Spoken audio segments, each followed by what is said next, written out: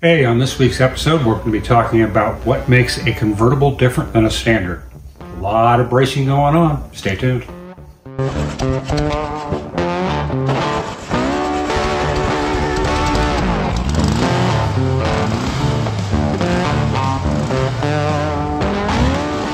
Why? You are actually perfectly placed for the question that I have. Uh-oh. All right, it came in. Yeah, it came in. Who? It was Rob. Hey, Rob. Hey, Rob. The question, we appreciate him. All right, so the question is, with a Super Beetle convertible, Or just a convertible. what is the extra, like support, structure? Because it's not the same. You got half a car here. So That's a pretty good question. yeah. As most of you know, the full dual body is unibody, but not really. Kind of a hybrid. The shell, the roof is actually part of the structure to keep it from folding. So when you do a convertible, you lose the other half the rigidity. Yeah. And that's also one of the reasons that it's curved, because it's stronger that way. Oh, yeah. It's like screws a are dome. always strong. So on the earlier convertibles, they did different engineering and different things. This is a 67. So in here we've got extra support rails going to here. They come up into here, and they actually come up into here. So it keeps this part of the body from flexing. And then underneath the standard rails here is another support rail. Okay. So this runs the entire length of the body. It also keeps it from flexing. So that's not on a That's not on a standard, no. Okay. So and then also inside here, it's got a second inner firewall or wheel well. Okay. And then back here, to add extra support, it's got another brace here, which is actually conveniently attached to the seatbelt mounts. Okay.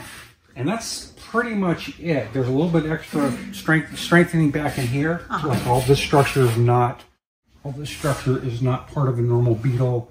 And then typically we don't have that much welding and that much panel in that back section either. Okay. So that's also one of the reasons that convertibles weigh more. So you can say, is it fair to say that tacos are awesome, but not in a car? Not in a car. And like I said, this is an early version. We've got a later version out here if you guys want to go look at it. Sure. All right, so here's the other one. Yeah, so this is a 79. It's Mr. Parks. And then you'll notice that it has the same type of supports as the early version support well, but there's a little less metal up in this quarter panel. Yeah. Still has the braces, although they're not quite as hefty. Still has the inner braces that go over the heater channel. Still has this, and I would get into the hood, but I don't want to get into it. But there is actually another set of supports. They look a little bit differently. They go up into here. Okay. So there you have it. It keeps a car from doing this. Yeah. So if you ever see one with rotten channels and this gap doesn't line up, you can actually see it dropped a little bit. Means it spread just a little bit, which is normal over the life of the car with metal fatigue. Okay. So there you have it, Rob. So that's the answer to the question. If you want a short one, I don't have it. So. All right, Darren, what is going on? You got a lot of bugs. There's beetles everywhere. There really are. That little blue beetle over there, we call it the wedding beetle. Oh, yeah. He contacted us and wanted to get it running for his wedding. They're going to drive away in it, so. And how long? Tell it was sitting outside for 3 years, I guess, about that. And it didn't run, and we brought it here and diagnosed it and got it down to where it needed a starter, put the starter in, and Corey did, actually, one of the last things he did for, we'll talk about that in a minute. Yeah. And got it fired up, ran, the old gas was still in it. Had to do a couple other things to get it tuned out. And then we had to do a bunch of wiring stuff to get the headlights and stuff working, so it's pretty much done. It is the zombie apocalypse vehicle for sure. Yeah, that's so 73 great. Beetle that just came out of the woods and started running again. So, and then we were working on steel and gills here, doing a couple other things. We got some deals going on, so we'll go in here and see. Yeah, went over a little bit. You saw Park out there. This is Park's chassis. You saw it last week, but we've got well, they have welded the new pans in. Yeah. Seam sealed it. We got the new pan gasket on it, and we're waiting on a couple other little things. We got new brake lines put throughout, all master cylinder, all that. And he wasn't just in a full restoration. He's just having to do certain things. Waiting on a couple other things, and then we're going to put the body back on it. And we got a wiring harness coming. We're going to wire the whole thing, and then do a few little interior things, put a new top on it, and then it can go home. Beautiful. So there it is.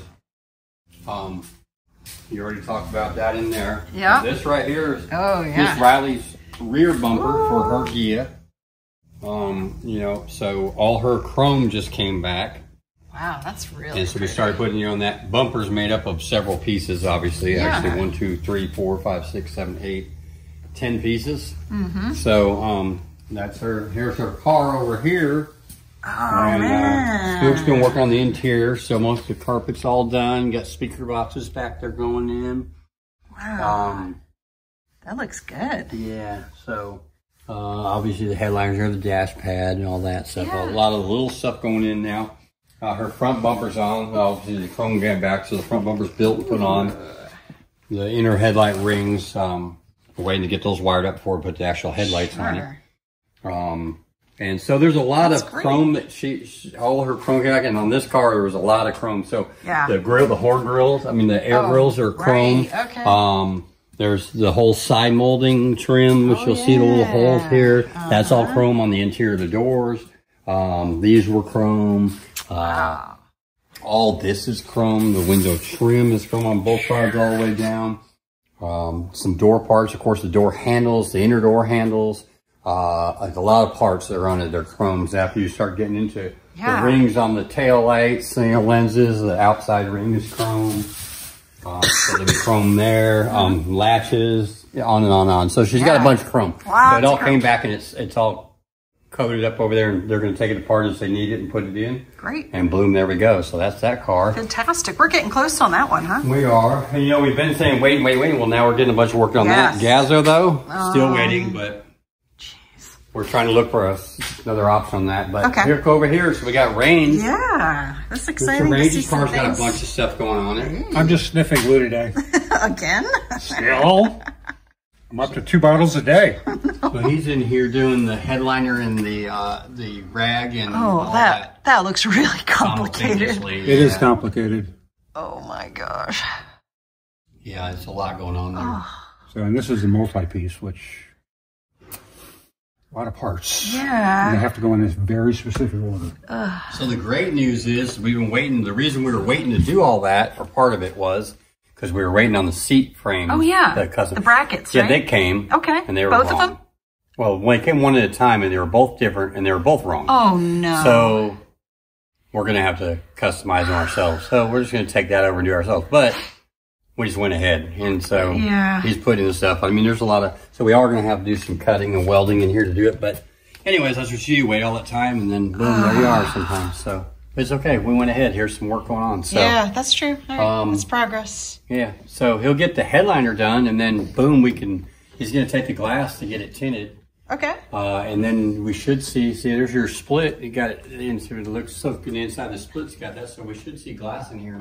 Oh. Maybe next week, maybe the week after. Next week, takes a little over a week to do it. Does it? To get it tinted? Yeah, so we'll have a couple weeks we'll be putting glass in this thing. Yeah, they call it one-day tinting for some apparent reason. It'll get done one day. Right. Not in one day, one day. One day it will be. Well, we got a new windshield cut. I think all the glass is new on this car, actually. Yeah. Except for the rear. Yeah, new pop-outs. Obviously, those are hard to get. The split, but we got a new windshield, which was hard to get. Also, we had to have it cut and made. Right. But anyways, we got that. And so it's a flat windshield? Or? This is going to be a Safari. Okay. Oh, yeah, right. So we're going to Safari that bad boy out. Right. Somebody was asking why there are crotch coolers in this, and because the client wanted them. Why not? Yeah. Why not? Who wants a hot crotch? I should probably edit that out. I just leave it in. And then we got Mr. Hersker's 60 over here, and we've done little stuff on it. We put the body trim on it. We talked a little bit about the hood deal. I had it on last week, but we're kind of, I put the antenna on, but we're just kind of, we're waiting. He ordered the headliner, and it's going to take 16 to 18 weeks. Oh my gosh. I can't do anything else because we got to wait for that to put the windows in and all that. And I don't want to put carpet and have it sitting there getting trampled all over. Right. So we're kind of in a holding pattern on this one. We do have all the little parts, but we can't put them in because I got the wiring harness we're waiting on too, which is being custom made by Rebel because it's a 6-bolt car that's going to have semaphores that he wants working. I forgot about that. So they're having to figure that out. So anyways, on those two things we're waiting. So there's Hersker. We'll walk out here. Yeah. And we got some more work going on. Miss Lauren's notchback over here. Jeremy was doing some stuff. Oh, and our engine blow. Corey got our blow engine running. So yeah. All right. Well, let's mention Corey now. So Corey was here for about a month, and he got hired on at Athens Fire, so he's going to rookie school. That's been his dream for a long time, so right? He's off onto that. So he's actually working. He worked last night, and he's already on a shift, running around practicing with them until they go to rookie school. Okay. So he was on a 24-hour shift last night in Athens. So. Oh wow. So he's on that. We need another mechanic. Yeah, we need another mechanic. And he may still come back and work part-time some when he gets out of rookie school and gets out on. He's going to be here for the show. So yeah, once his schedule settles down and all. But he did get the blow motor running, so that'll be here for the show. So we got to take it and get it set out there and ready to go. Zombie motor. But Miss Lauren's notch over here. So let's see, Jeremy, what'd you do lately on this thing since last week? Everything I've done recently was in the back here in the back dash. So you remember he was making this part that I showed, so he's already got it welded in and started already cleaning it up. So that's all, this whole front back there is all a piece of metal that he put in there and up the sides here. These are all... doesn't exist. So gotta make that's pretty cool. Yeah, gotta make this nice back. The window frame. I had to remake the window frame. Yeah. Yeah, this actual trim here where the window's going to pinch on, he had to do that, which is kind of crucial because your window, you don't want your back window popping out at about 60 on the interstate. Probably not a good idea. And the people behind you really don't like it. Yeah, they wouldn't like that a lot. So he's got, no, he doesn't got a ton more. He's got the heater channels we got to figure out. We got to put the rockers on, which we have those made, our deal. And then he's got some patching to do back there. So there's still a little bit, but it's coming along. That's great. A little notch back. Oh man, I love this. He did make these, which you won't see them, but they're up underneath the airbox in the back. So okay. A lot of the work that he's doing, unfortunately, is going to be hidden. Yeah. And you won't be able to see it. All these get panels on them, obviously. You won't see any of that. Yeah. And those are already done, sitting upstairs, already primed, ready to go. Yep. So yeah. Hopefully we'll go from there, and then I think that's about it, huh? About it this week. Right. October 16th. October 16th. Coming up. It's almost October now. It's like what, 3 weeks? Yeah, that's crazy. Man. So, I want to plug the swap meet because we need people to come buy stuff because it's... Get it out of here. When we put it out there, we didn't realize how much stuff there was. A lot of stuff. I took some pictures. Maybe we can put those on there too of the actual deck out there with the mound of stuff. Oh, it keeps it bigger. So there's a lot of stuff out there. There's a lot of stuff that people need. So. Yeah, sure. Anyway. Make us an offer. October 16th. October 16th. We'll go ahead and we'll insert the picture in that one. Okay. Yeah. I got the pictures. I'll take that. Great. All right. Well, let's do that. Okay. All right. Well, you guys know what to do. Bye, nice people.